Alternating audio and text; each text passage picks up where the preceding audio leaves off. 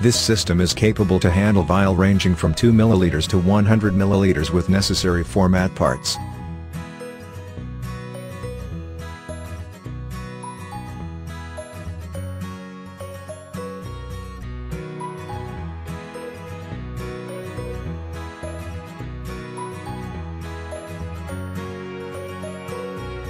The vials enter the turntable from manual feeding tray. On the turntable, vials pass through the pathway to the conveyor. Any fallen vials on the turntable will be thrown out from the rejection passage. The vials pass through the worm wheel to create a constant gap with each other.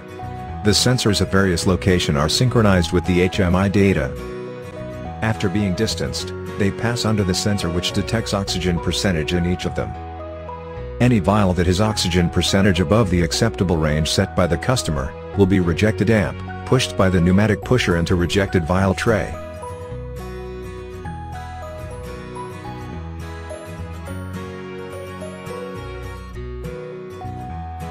The vials will be removed by the operator once the tray is full. For different size of vial, necessary format parts needs to be changed, which includes guides on turntable amp, the worm wheel. The guides on conveyor needs to be adjusted. The sensor's height needs to be adjusted, according to the size of the vials as well.